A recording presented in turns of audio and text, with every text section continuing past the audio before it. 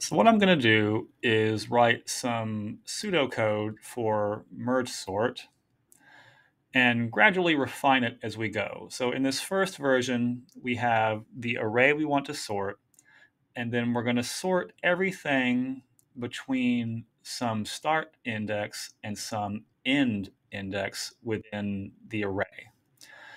Now, we will only sort the array if the start index is actually less than the end index. Because we said earlier that an array, or rather a subarray with only one element, is actually already sorted. But from here, we need to know how to split up the array. So we'll have a calculation that gives us the midpoint, and we'll assume we have some method or function that provides the midpoint between start and end. And then what we'll do here is we will, this is where I'm going to use pseudocode and then refine it later. We'll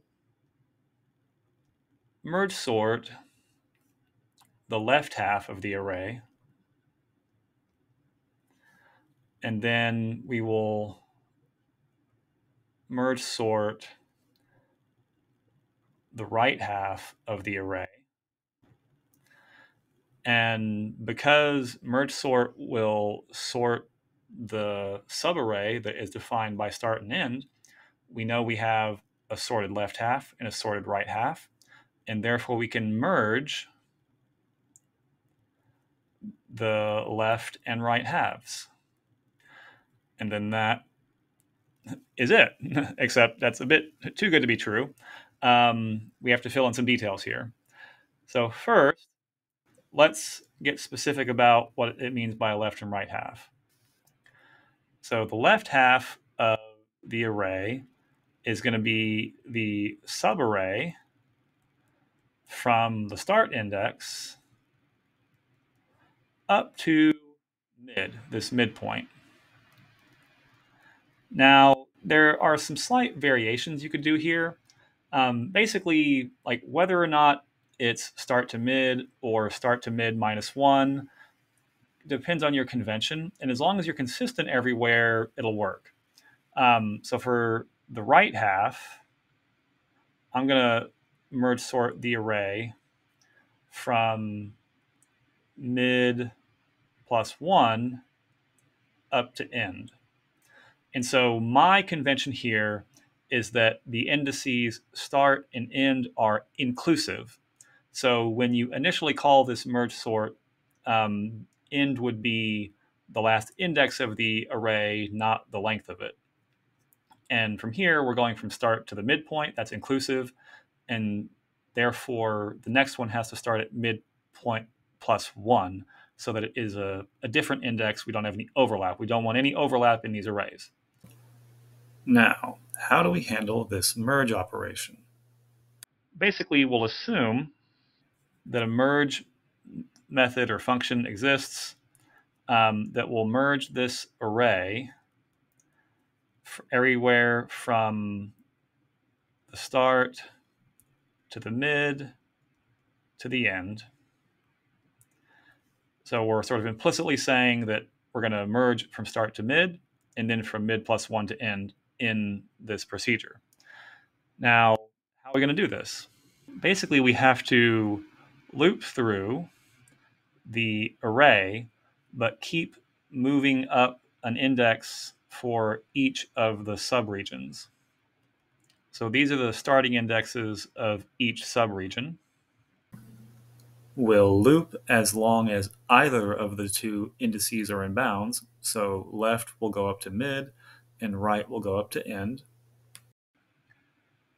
And at each step of the way, we have to compare the values at these indices. Now, the question is, what do I do in each of these cases? I want to copy from the left subarray whenever that left value is less than or equal to the value on the right. But where will I put that? And that's where we realize we need some extra storage. So typically the way that merge and therefore merge sort is implemented is with an auxiliary storage array. So this is a temporary array. Now, the assumption here is that we will initialize this array at the beginning and then reuse it over and over again so that we're not constantly wasting time allocating array storage space. Now, technically, we're also going to have to add temp to our Mergesort code like so. So here,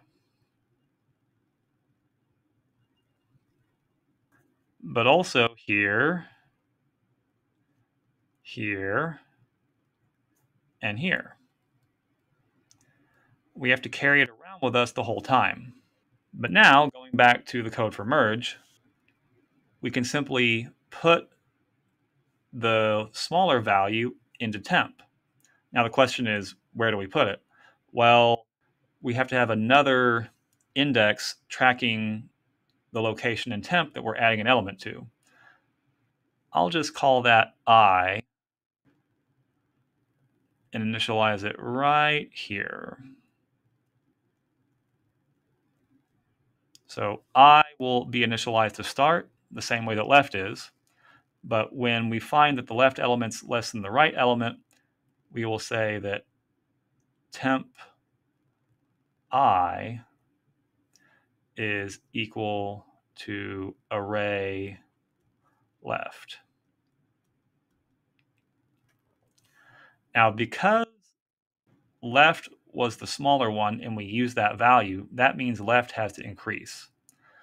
So I'm actually going to increment left, and I also have to increment I. Now, these increments could be separate commands, but I'm going to use the C, C++, Java syntax of a post increment to increment these variables. So those values are incremented after I assign the value from array index left to temp index I. And in this case, I will put a value into index I and then increase index I, but the value will come from array right. So I figure out the original value that was in the array, I put it into temp and index I, and then I increment those values. So this will give us a situation where until one of these reaches the end of its subarray, we copy elements over. But we're not done yet, because this while loop stops as soon as one of these reaches the end. That means we still have some elements left to copy.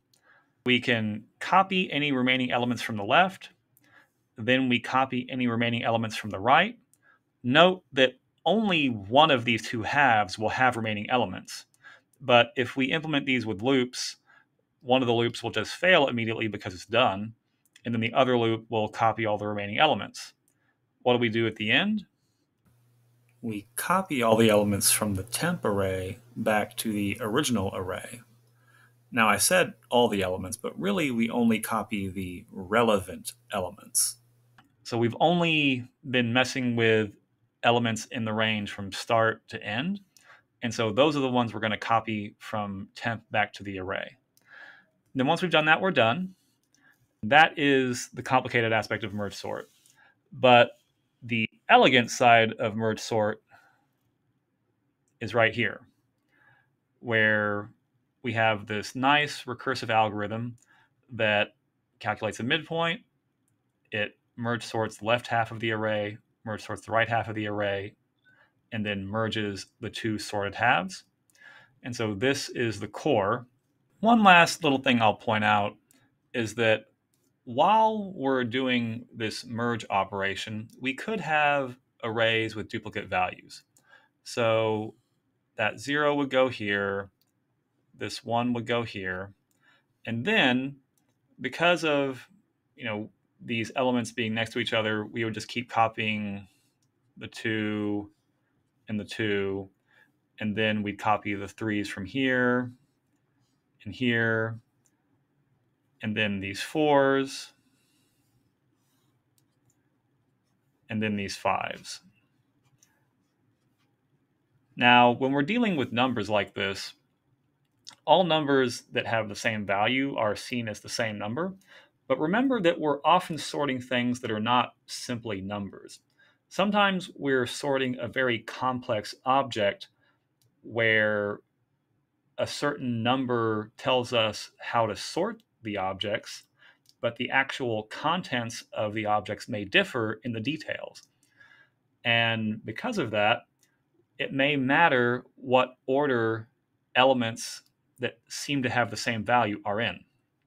So let's say that each of these numbers is associated with some sort of string, like this one with hello and this one with bye. You could easily imagine some sort of structure, record, or object, class, data type that contain both a number and a string. And you could define your sorting order to be based on the number, but to ignore the string. So what's the relevance of this? Well, if this was the original order of elements in the combined array before they were split and merged, notice that this merge operation maintains those elements in the same order they were in the original array. So if hello came before bye in the original array, then that ordering would be maintained even though we're shuffling things up a bit by sorting them. Because in the sorted array, overall, the elements are not in the same order. However, the elements that have the same value, or what we call a sort key, those will still be in the same order with respect to each other. And that means that merge sort is an example of a stable sorting algorithm. This is not always true, and it is one of the benefits of merge sort.